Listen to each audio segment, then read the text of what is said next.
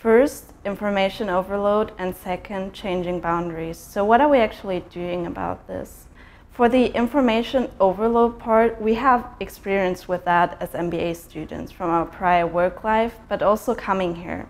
So the MBA office was really supportive before we came here and shared a lot of information with us about the program.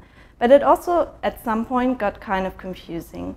So what we're trying to do is building up a website which can be used as a centralized information platform before we come here and during our stay, where we can share what kind of assignments we have done and also the clubs which we have here at COHK